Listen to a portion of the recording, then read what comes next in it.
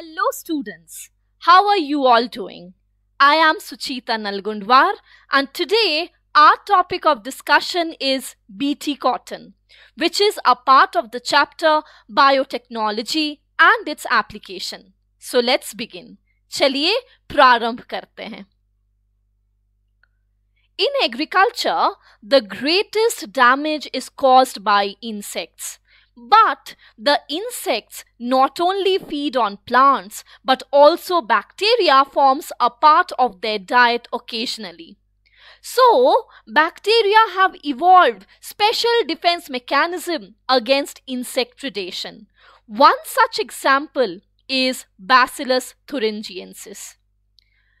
Bacillus thuringiensis is a soil bacterium and it forms endospores that sticks to the leaves. These endospores contains intracellular crystalline bodies that carry an insecticidal protein. These crystal proteins are called cryproteins, which exhibit high degree of target specificity, and their mode of action takes place within the insect larva. The larva feeds on the insect, which has endospores sticking to it. The inactive cryprotein is cleaved by proteases in alkaline conditions in gut of the insect and converted to active crytoxin. These proteins binds to the midgut of the insect and damages the surface epithelium and also develops spore in the gut. This ultimately leads to the death of the insect due to damage to alimentary canal. Now, let's discuss about the development of BT cotton.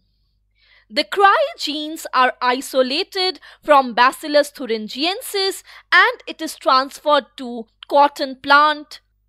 This gene is now expressed in plants to provide resistance against insects without need for insecticides.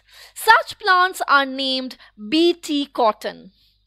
Say this plant is infested with cotton bollworms.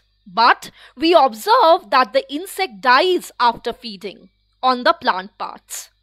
So, we see that resistance is provided against insect without need for insecticide. Specific cry genes are isolated from Bacillus thuringiensis and incorporated into several crop plants. We choose the gene from the bacteria depending on the crop and the pest, as BT toxins are insect specific. For example, Cry1AC and Cry2AB are effective against cotton bollworms, whereas Cry1AB is effective against corn borers. Remember students, this is extremely important for your NEET. Please remember the name of the genes. Cryproteins are toxic for insect pests belonging to the orders Lepidoptera, like butterflies, moths, bollworms, armyworms, etc. Along with that, it is also toxic for insect belonging to the order Coleoptera, like the beetles.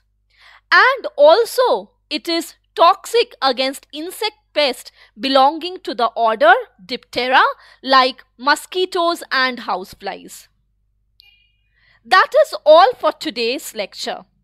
Hope your concepts regarding BT cotton is crystal clear. Do not forget to like, subscribe and share for more updates. Have a great day ahead. Thank you.